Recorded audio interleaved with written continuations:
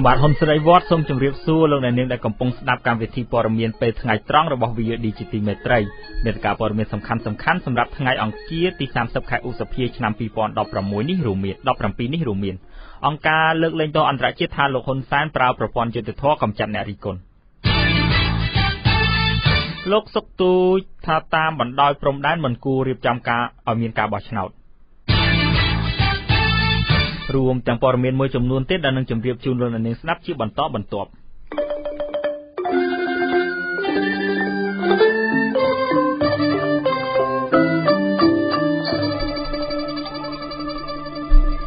លំដាប់តទៅនេះខ្ញុំបាទសូមជូនព័ត៌មានពិស្ដាមន្ត្រីក្រមអ្នកស្រាវជ្រាវបញ្ហាព្រំដែននៅរាជបណ្ឌិតសភាលើកឡើងថានៅតាមតំបន់ជាប់ព្រំដែនគឺមិនគួររៀបចំឲ្យមានការបោះឆ្នោតឃុំសង្កាត់ទេដោយថាមន្ត្រីឃុំនៅទីនោះអសមត្ថភាពនិងមិនសូវមានចំណេះដឹងប៉ុន្តែគោលយោបល់ថាការលើកឡើងនេះផ្ទុយនឹងច្បាប់ចំណែកអ្នកតាមដានព្រំដែនថារដ្ឋាភិបាលហាក់កំពុងបិទបាំងរឿងព្រំដែនមិនឲ្យពលរដ្ឋដឹងឮរាយការណ៍ព័ត៌មាននេះដោយលោកពេជ្រចម្រុង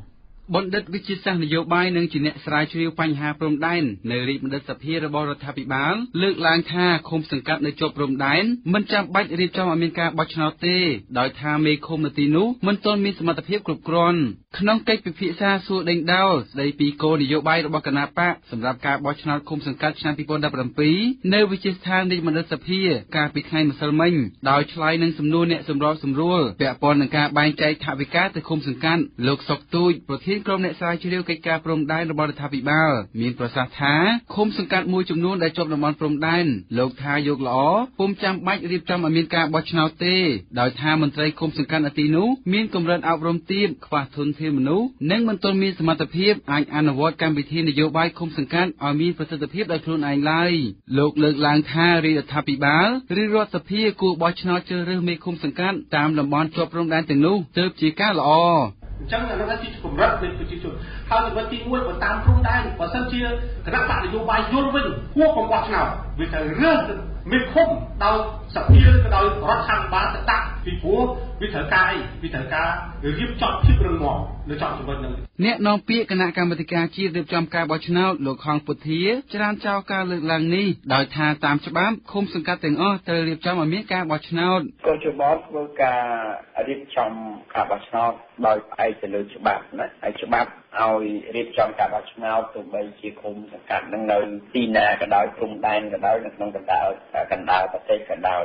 អ្នកដែលមានយោបល់មតិក្រៅពីនោះគឺជាមតិដោយឡែករបស់គាត់ទេបាទនាយកប្រតិបត្តិអង្គការ Netflix លោកសំគុណធីមីយល់ថាការលើកឡើងនេះផ្ទុយនឹងច្បាប់ដែលតម្រូវឲ្យមានការបោះឆ្នោតនៅតាមឃុំសង្កាត់ទាំងអស់ទូទាំងប្រទេសកម្ពុជាលោកថាចំពោះសមត្ថភាពរបស់មេឃុំតាមតំបន់ព្រំដែនគឺវាអាស្រ័យលើគណៈបកដែលដាក់បេក្ខជននិងពលរដ្ឋដែលជាអ្នកបោះឆ្នោតជ្រើសរើសមិនមែនរដ្ឋាភិបាលឬរដ្ឋាភិបាលនោះទេខុសច្បាប់ហ្នឹងលើកចឹងព្រោះអីច្បាប់បោះឆ្នោតគេឃុំ1646គេបោះទាំងអស់បាទមិនអាចថាដកឃុំប្រមាណឃុំអីមិនឲ្យបោះណាអត់មានការតែងតាំងទេបោះឆ្នោតសកលបាទច្បាប់បោះឆ្នោតគេបោះឃុំទាំងអស់ទូទាំងប្រទេសមិនមានឃុំណាលើកលែងទៅតែងតាំងឬក៏រីទេប្រធានសមាគមសម្ព័ន្ធនិស្សិតបញ្ញវន្តកម្ពុជាដែលសកម្មក្នុងការតាមដានបញ្ហាព្រំដែនលោកមួងសូនីយល់ថាការលើកឡើងរបស់លោកសុកទូចជាការខុសឆ្គងដោយថាបញ្ហាព្រំដែនជារឿងចម្រូងចម្រាសនិងចាំបាច់ត្រូវមានការយកចិត្តទុកដាក់ខ្ពស់តាមរយៈការបោះឆ្នោតឃុំសង្កាត់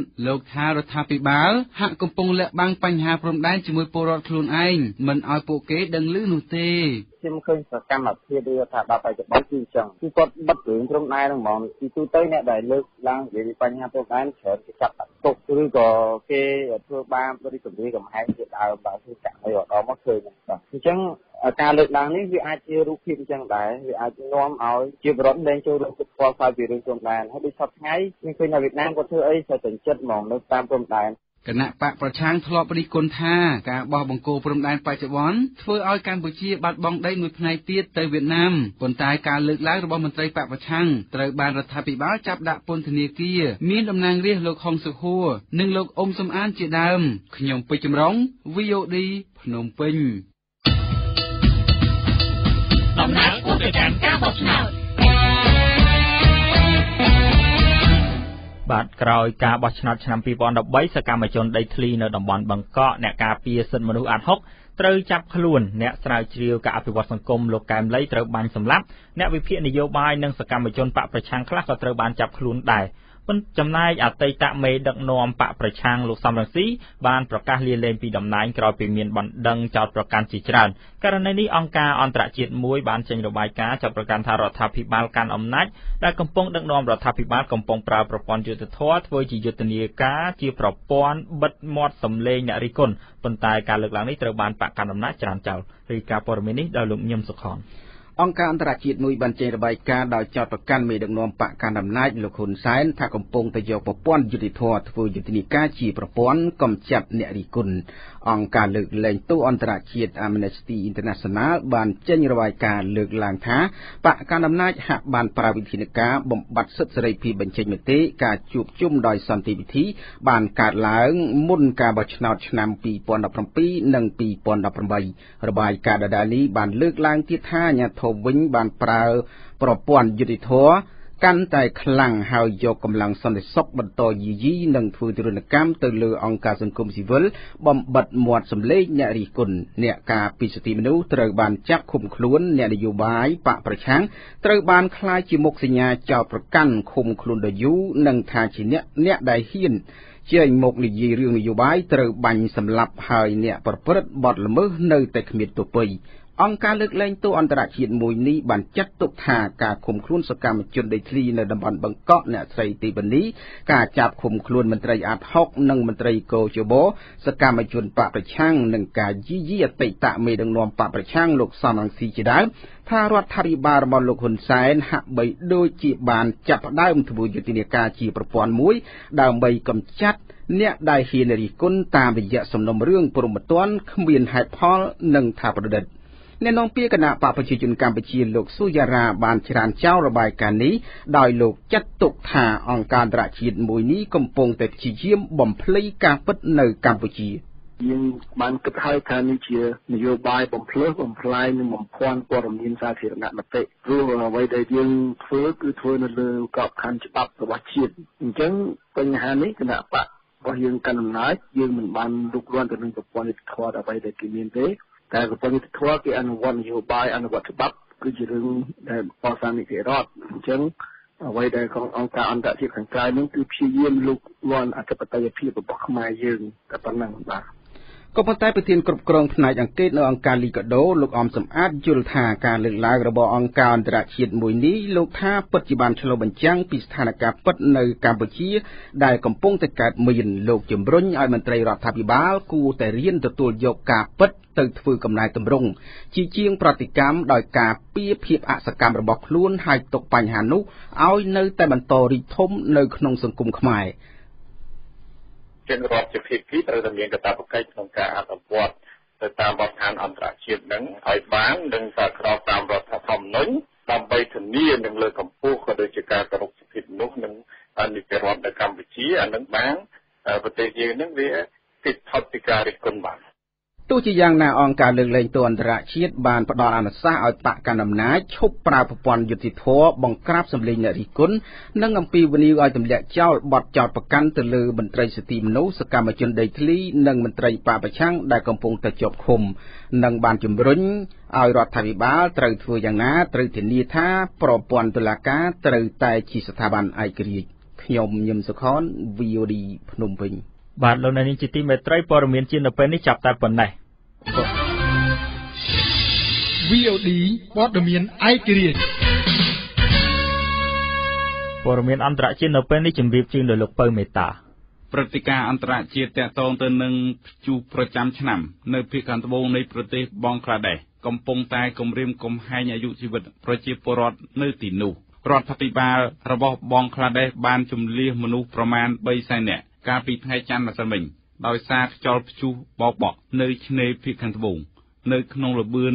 85គីឡូម៉ែត្រក្នុង1ម៉ោងខ្យល់ព្យុះនោះបាននាំមកនៅភ្លៀងបណ្ដាលឲ្យបាក់ស្រុតដីនៅចន្លោះកំពង់ផែខូសនិងទីក្រុងឈីតាកុងនាយកដ្ឋានព្យាករណ៍អាកាសធាតុរបស់បង់ក្លាដេសបានបញ្ជាក់ថានេះគឺមានការប្រែប្រួលខ្លាំងផ្នែកអាកាសធាតុអាជ្ញាធរបានបញ្ជាក់ថាពេលនេះប្រជាពលរដ្ឋត្រូវជម្លៀសប្រមាណ300,000នាក់ហើយចំនួននៃការជម្លៀសនៅតែបន្តបន្ថែមទៀត នៅតំបន់ដែលមានការបាក់ស្រុតដីនាយកដ្ឋានព្យាករណ៍អាកាសធាតុបានប៉ាន់ប្រមាណថាខ្យល់ព្យុះនោះគឺមានល្បឿនចន្លោះពី89ទៅ107គីឡូម៉ែត្រក្នុង1ម៉ោងបាននាំមកនៅភ្លៀងធ្លាក់ខ្លាំងហើយគេរំពឹងថាភ្លៀងនៅតែបន្តធ្លាក់ខ្លាំងបន្តទៀតបណ្ដាល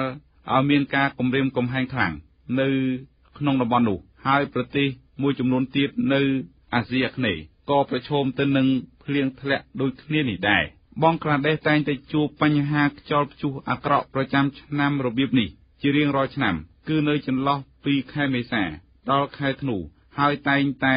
បានសម្លាប់មនុស្សនិងធ្វើឲ្យខូចខាតទ្រព្យសម្បត្តិកាលពីខែឧសភាឆ្នាំមុនខ្យល់ព្យុះស៊ីក្លូនរ៉ូណូបានវាយប្រហារនៅភាគខាងត្បូងបានបណ្ដាលឲ្យមនុស្សចំនួន20នាក់បានស្លាប់និងមនុស្សកន្លះលានអ្នកផ្សេងទៀតត្រូវបានជម្លៀសទៅរកទីតាំងមានសុវត្ថិភាពប៉ុន្តែទោះយ៉ាងណាខ្យល់ព្យុះនឹងការបាក់ស្រុតដីនៅពេលនេះនៅមិនទាន់មានរបាយការណ៍ពីចំនួនអ្នកស្លាប់និងការខូចខាតទ្រព្យសម្បត្តិនៅឡើយទេ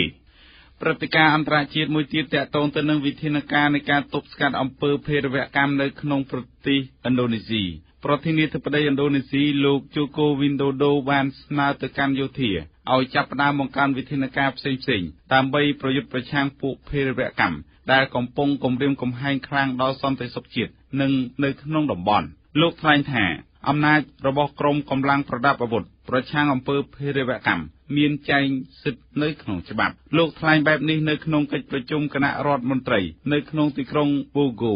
នៅភាគខាងលិចនៃរដ្ឋធានីចាកាតានៅក្នុងឱកាសនោះអ្នកសម្របសម្រួលគណៈរដ្ឋមន្ត្រីដើម្បីការងារច្បាប់នយោបាយនិងសន្តិសុខបានបញ្ជាក់ថាបញ្ហាសន្តិសុខប្រឆាំងអំពើភេរវកម្មមានការរៀបចំរួចរាល់អស់ហើយនេះបើតាមសារព័ត៌មាន Channel New Asia រដ្ឋមន្ត្រីគ្រប់គ្រងផ្នែកសន្តិសុខលោកវីរ៉ាន់ទូបានថ្លែងការពីថ្ងៃអាទិត្យថាអ្វីៗគ្រប់យ៉ាងរៀបចំអស់ហើយនិងមានការផ្ទៀងផ្ទាត់ច្បាស់លាស់ទៅលើវិធានការនៃការទប់ស្កាត់អំពើភេរវកម្មនៅក្នុងប្រទេសនេះការពង្រឹងអំណាចរបស់ក្រមសន្តិសុខគឺអាចនឹងធ្វើការត្រួតពិនិត្យនិងធ្វើវិសោធនកម្មលើចំណុចខ្លះក្នុងច្បាប់ប្រឆាំងអំពើភេរវកម្មរបស់ឥណ្ឌូនេស៊ីដើម្បីពង្រឹងប្រសិទ្ធភាពការងារឲ្យកាន់តែខ្លាំងថែមទៀតក្នុងការបំពេញការងារនាំឲ្យមានការព្រួយបារម្ភថាអាចនឹងមានការរំលោភសិទ្ធិមនុស្សចំណែកពួកយោធានឹងមានការរំលោភបំពានសិទ្ធិអំណាចមួយចំនួនប្រទេសឥណ្ឌូនេស៊ីក៏ជាប្រទេសមួយនៅក្នុងចំណោមប្រទេសផ្សេងៗទៀតនៅក្នុងតំបន់អាស៊ានដែលកំពុងរងការគំរាមកំហែងខ្លាំងពីពួកក្រុមភេរវកម្មគឺពួកក្រុម IS ពាក់ព័ន្ធទៅនឹងអំពើភេរវកម្មនេះដែរនៅភាគខាងត្បូងនៃប្រទេសហ្វីលីពីនគឺពួកកងទ័ពអះអាងថាពួកគេបានក្តោបក្តាប់ទីក្រុងដោយដណ្ដើមវិញពីពួកឧទាមបានហើយកងទ័ពរបស់ហ្វីលីពីនអះអាងថាពួកគេបានគ្រប់គ្រងទីក្រុងម៉ារ៉ាវីនៅភាគខាងត្បូងទាំងស្រុងវិញបន្ទាប់ពីការច្បាំងជាមួយពួកក្រុម IS ជិតមួយសប្តាហ៍មកនេះហើយអះអាងថាការផ្ទុះអាវុធអាចនឹងត្រូវបញ្ចប់នៅពេលឆាប់ៗខាងមុខនេះការផ្ទុះអាវុធរវាងកងទ័ពរបស់រដ្ឋាភិបាលហ្វីលីពីននិងពួកឧទាមដែលមានការជួយរៀបចំពីពួកក្រុម IS ប្រមាណមួយសប្តាហ៍មកនេះបានបណ្ដាលឲ្យមនុស្សប្រមាណ100នាក់បានស្លាប់ក្នុងនោះក៏មានជនស៊ីវិលប្រមាណ20នាក់ផងដែរកងទ័ពហ្វីលីពីនបានបញ្ជាក់ថាពួកគេបានគ្រប់គ្រងទីក្រុងម៉ារ៉ាវីនេះបានទាំងស្រុងហើយគឺនៅសល់តែកន្លែងខ្លះៗនៅក្បែរទីក្រុងតែប៉ុណ្ណោះតែត្រូវការរៀបចំសន្តិសុខសម្រាប់ផ្នែកបន្ថែមទៀតក្នុងការដណ្ដើមយកមកវិញពីពួកក្រុមឧទាមហើយអាចនឹងបញ្ចប់ការផ្ទុះអាវុធនៅពេលឆាប់ៗខាងមុខនេះបើតាមសារព័ត៌មាន Channel New Asia កាលពីសប្តាហ៍មុនពួកឧទាមបានវាយលុកចូលក្នុងទីក្រុងម៉ារ៉ាវីស្ថិតនៅក្នុងសម្ព័ន្ធកោះមិនដាណាវហើយបានចាប់មនុស្សធ្វើជាចំណាប់ខ្មាំងនិងលុកលុយនៅក្នុងក្រុមនោះក៏បានសម្លាប់កងទ័ពរបស់រដ្ឋាភិបាលហ្វីលីពីនមួយចំនួនផងដែរ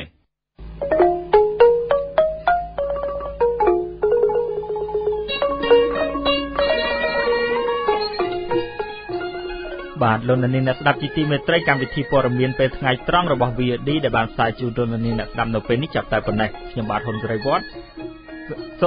សូមលោកនាងរងចាំស្ដាប់ព័ត៌មានខ្លីរៀងរាល់ម៉ោងនិងព័ត៌មានពេលល្ងាចរបស់ VOD ខ្ញុំបាទហ៊ុនសេរីវត្តរួមទាំងសហការីទាំងអស់សូមអរគុណសូមជម្រាបលា